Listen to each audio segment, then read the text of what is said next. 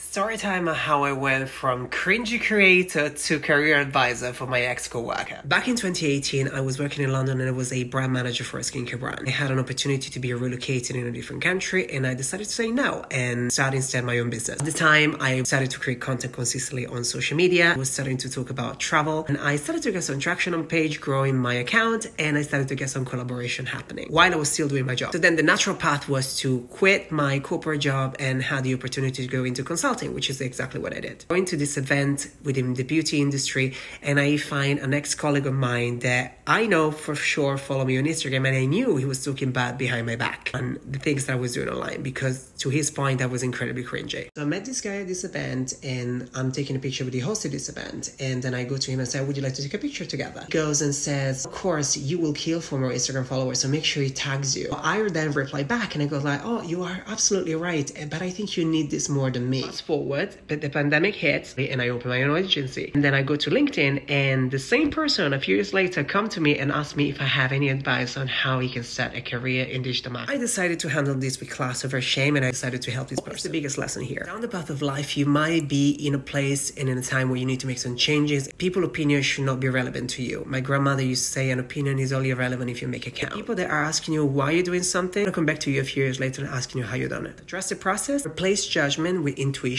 and let your gut be your guide.